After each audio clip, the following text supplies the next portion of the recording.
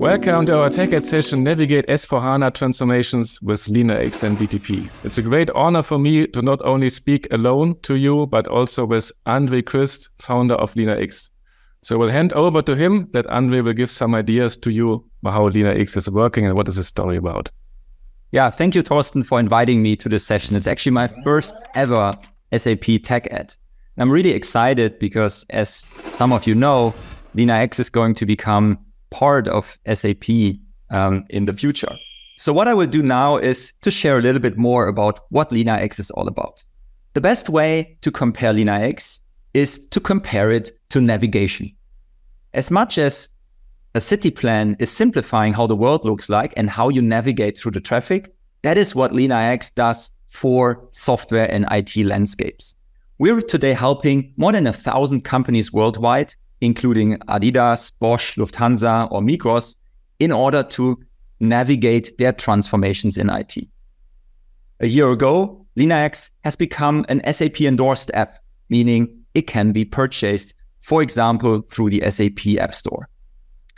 But let me explain a little bit deeper what this is all about. Navigation sometimes means you need to translate between what the penthouse wants and the engine room. Let me unpack this.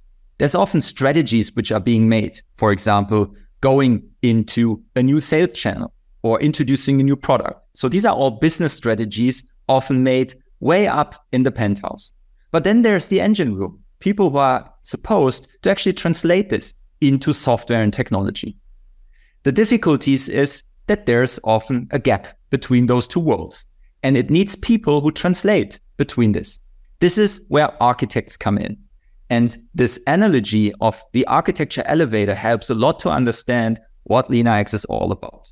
SAP Signavio helps companies in managing their business processes, so understanding how the work is flowing through the company. There's other products, for example, ServiceNow, which help to reflect the real world in the infrastructure. LeanIX sits in the middle, translating between those two worlds and helping companies, for example, in modernizing their application landscapes, in reducing technology debt, in navigating their ERP transformation, harmonizing their landscapes. So, for example, after a merger or when a carve-out is happening, or to further adopt software as a service in landscapes. So this is where the sweet spot of LeanIX is. Now I'd like to share with you two key processes where architecture management comes into play. The first one is deriving the business strategy and from there going to the IT execution. So this is for us an essential process because people often ask, well, how do you translate now between the two worlds? And it starts with the capabilities. So it's all around mapping out what is needed to support the business. But the important piece is actually not stop there. It's about understanding what are capabilities which drive forward innovation, which of those capabilities need differentiated processes, and which of those are more commodity. From here, you can then actually derive a functional and a technical fit. So understanding how well are your systems set up. This results in a portfolio assessment. So really understanding how good is my application landscape in shape. By bringing all those insights together, now is the time to derive application roadmaps and plan forward how the modernization of the portfolio will look like. So you see, it is a very stepwise approach, which is guided through this whole journey. The second important process is going from the as is understanding to a to be planning. So customers of LeanIX, what they do, they look, for example, at assessing the cloud migration status. So today we all know you no longer just want to lift and shift your applications into the cloud, but you actually want to decide what you really need to do with the architecture. Is it all about rehosting, or is it really re-architecting those applications, or even retiring before you do anything? So this is a fundamental activity which is supported by the AWS 6R method, which customers apply within LeanIX. Another angle to look at the current landscapes is to look at the tech obsolescence, meaning how long are the vendors actually still supporting the technology in the applications you're running. So for example, at one point in time, your operating system is actually going out of life, or your database versions are going out of life. This is going to risk of course, that there are security issues, or you don't even get anybody who can support it anymore.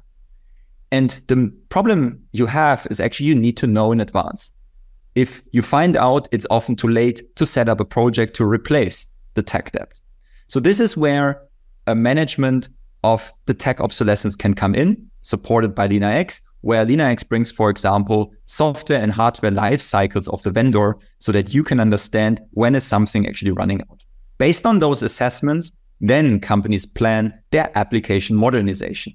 So really understanding what is my 1-year plan looking like, which changes are we going to do in the architecture, and what is the longer term strategic roadmap look like. So these are two of the fundamental processes companies do supported with enterprise architecture.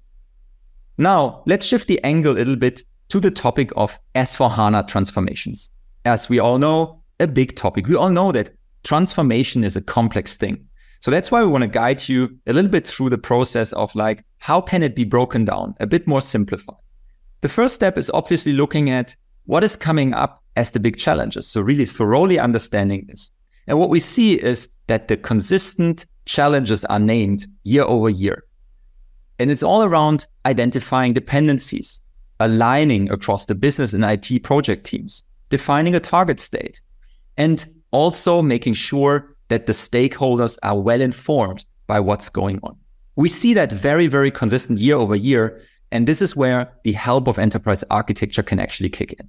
This is where a fundamental concept comes in, which is if you have a complex challenge, it often makes sense to look at it from multiple angles. And here, we're really excited to look back on our long-term partnership with SAP Signavio. Because if you want to navigate from the current state to the target state, it's not only one dimension you would look at, it's multiple dimensions. Why is that needed? Well, because complexity is often hidden like underneath the iceberg. Sometimes you know the number of processes, the number of applications, but do you really know what's actually their dependencies? How much data is kept in those systems? That is not often known to people. And this is where two disciplines work hand in hand together. The one is business process transformation, which is really well supported by SAP Signavio. The other is enterprise architecture management. So on the way from going from the IT complexity situation in the beginning to the target state, the knowledge about people, processes, capability, data, applications, and technology is fundamental. So this is charting the way to go to an intelligent and sustainable enterprise. This concept is not just a theory. It's something we've started 10 years ago, where we came up with this idea, how can we integrate the business process discipline and the enterprise architecture management discipline? Today, it's a seamless integration between two products, LeanIX and SAP Signavio. And there's a flow between them. So processes are being exported from SAP Signavio and imported into LeanIX. And systems and other objects can be easily imported from LeanIX into SAP Signavio. All you need is an API key to connect those two systems, and then you can configure this integration. So it's very, very seamless and easy. The benefit, of course, is being able to ask more questions, to report differently. So, for example, if you're going to sunset a process, which applications are going to be impacted by that? The other way around as well. If you're going to decommission an application, where would you have to look into your process landscape to change something in your processes? So this integration is incredibly useful to bring data from both sides to the people who really work on it in their environments. In light of the upcoming ERP transformations, we have thought about how can we best support this journey using the SAP Activate method. So just as a quick reminder, the SAP Activate method is all around discovering, preparing, exploring, realizing, deploying, and running the systems in the future. And so here, you might be familiar with how SAP Signavio does this. So achieving process transparency in the first step, supporting the business case creation, defining the target processes, implementing process improvements, collaborating with stakeholders once you implement them, and then in the end, set up a continuous improvement on the processes. With LeanIX, we have mirrored this approach from a systems perspective. the first step is obviously achieving architecture transparency. And the beauty about this is it's not only about the SAP landscape, but of course also about all the non-SAP systems, which often companies do not get from their SAP environments. You do not get it from the Solman environment or Calm easily. So this is where LeanIX really helps. The next step is figuring out the business case. Here, LeanIX Insights can help to identify what needs to be invested in which systems to update them. Then it's all about defining the target architecture. So defining which systems are actually going out of life, which are going to be replaced by the S/4HANA rollout. Based on that, a transformation rollout and roadmap can be created. And of course, in transformations, we all know it's crucial to track the progress. We all want to know if we are on the right path to realize all the benefits we had originally in the business case. And based on that, a continuous architecture improvement is needed because obviously, as you have the new landscape in place, that's not where we're going to stop. It goes on. New technology comes to the market. New capabilities are being deployed by SAP and of course also other vendors. So with this approach, we feel there's a great way to support companies step by step in their approach, both from a process perspective and from a systems perspective. But we also believe that this is not where it should stop. If we think about transformations, for us, it's always about three things. It's about processes, systems, and people. And the metrics to measure if we're actually successful are two things. How fast do we get insights? And how fast are we actually able to adapt? And of course, tool sets like SAP Signavio and LeanIX will help a lot in gaining those insights to take the right decisions and not waste time in charting out stuff on PowerPoint or Excel, but really getting most out of the solutions in a data-driven way. And then going through this process by adapting the systems, it's all around, do we know what actually risks are out there? Which dependencies are out there early on? And this helps us to actually stay on a fast time to adapt. So we believe LeanIX and SAP Signavio are an amazing combination and complementary and chart the way out. However, and this is why I'm so excited to have Thorsten with me today, there's another area where we can be great with. It's integrating into the wider SAP ecosystem. And this is where Thorsten is going to show the magic of integrating into the SAP BTP environment. So, Thorsten, I'm excited to see your demo soon. So let's go.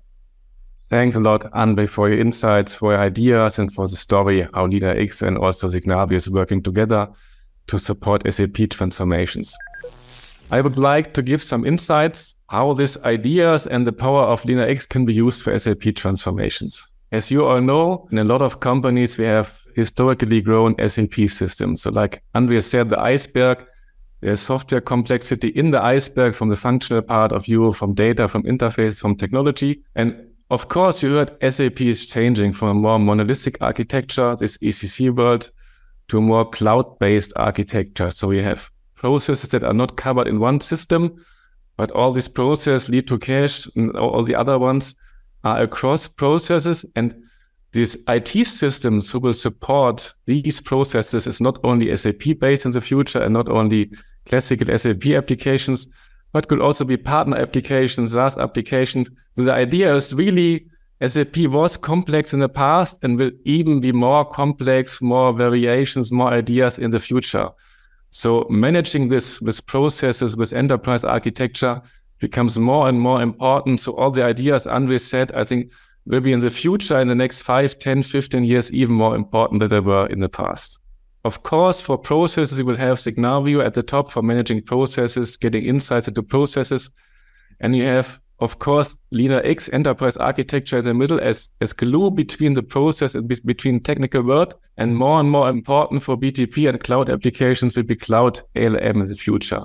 So what we really believe, that's not only a replacement of Solution Manager with one different tool, but there will become integrations and a mix of tools, best of both worlds. So in LeanIX, Cloud ILM, and also Signavio to manage these transformations in a more cloud, more complex world.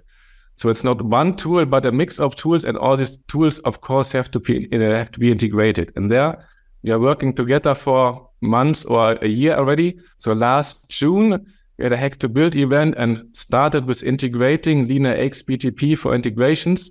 And this idea, we want to continuously grow and expand. So beginning with integration, so interfaces that are implemented in the integration suite will then be covered also with BTP, with cloud setup sub-account structure, to really then automatically import data to LeanIX, but not only technically import, but more transfer it in the middle. So there is some, for example, architect, interface architect, or whatever, who is then checking the technical data, transforming it, filter it, and bring it to LeanIX, so that these two worlds come together, that you don't have these great effort to enter data, to check data, so that the data quality will be covered by integration, that the integration and the stuff will be done in BTP, and all the enterprise architecture data will then be in LeanIX that you can manage for your transformations. And how that could work, also with a short demonstration of LeanIX, the RISE context and the integration, I would like to show you in a demo in a moment. I would like to start with a meta model of LeanIX. So the heart of the meta model is, of course, applications and data architecture, where the applications and data objects and interfaces are. At the bottom, you have the technical architecture, where you have provider, IT components, tech category. What was important, more important in the past, but also tech components are used in also with SaaS applications. Then you have the business architecture with organizations, business capabilities, and business context, mainly imported processes, for example, order to cash from LeanIX. At the top level, you have objectives, what you want to achieve with your transformations. You have platforms like BTP, and we have initiatives, so your projects transforming from As-Ist-Landschaft to Target-Landschaft. So then, after describing the meta model, jump to LeanIX, where you have the inventory, the reports, the diagrams. The heart is the inventory where the data is submitted, and you can use it in reports and diagrams. So first of all, search for some SAP systems, so the finance system, and say, have a look what is then stored in LeanIX for finance systems. So of course, you have a life cycle. You have now SAP FE, and you use it not in the different systems in the future. You have relationship explorers. You see relations between other fact sheets, for example, in which countries the system is used. And then you have different aspects and attributes that you can submit for the FE systems and for fact sheets, and that can be standard ones, and you can also adjust the values and really build your own fact sheet if you need other informations. For example, like you customize an SAP system, you can customize LeanIX. And you can not only submit informations, but also comments, so do collaboration, what's very important for LeanIX, submit different resources for head documents, for whatever concepts, and also for supporting reasons. And you can submit data not only by using LeanIX, but also by surveys. And like we saw it for application, it's also the same for the other fact sheets. So all the other fact sheets are quite the same. You can submit values and you can search for everything. And when you submitted all these values, you can use them. And using is, of course, for reports. The first report level is looking at the big picture, at the city, and looking which applications are fine today and which applications are not fine. So of course, LeanIX is fine. So its technical fit and function fit is very, very powerful. So it's in the upper right corner.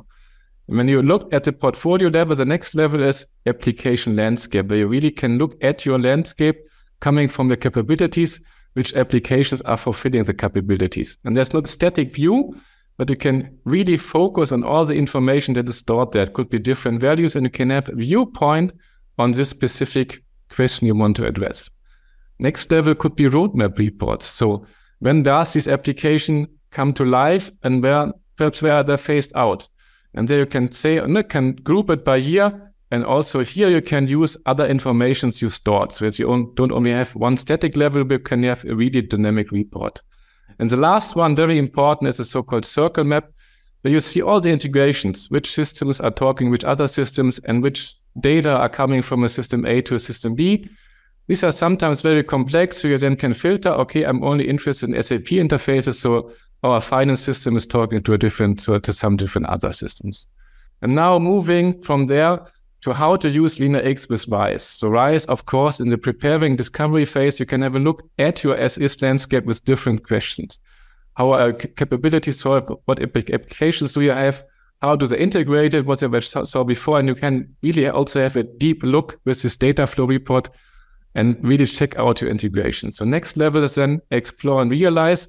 And there are different questions. So you can have a look on your projects. What are your work streams? For example, in our work streams, it is HR, it is, for example, but also other work streams. And what are the applications that are coming with the realize phase? They are added, and also which application will be better in the future. And you can have a look on your migration stuff, and always like for your reports from the down left level to the upper right level, it should be more powerful in the future. And you can also have a look again on integrations. What integrations are there, what are coming, and what will be phased out. And the next report level is then you deploy applications, and you want to see, are your ideas of the project then be in place in the future? So you wanted to have a better architecture, of course, with your transformation. And now you can see execute this transformation. So then it will be stored to the LeanIX fact sheets. And you can also have metrics information to really check if your architecture is working like you want it to be. So not only ending after realize, but also the deploy phase.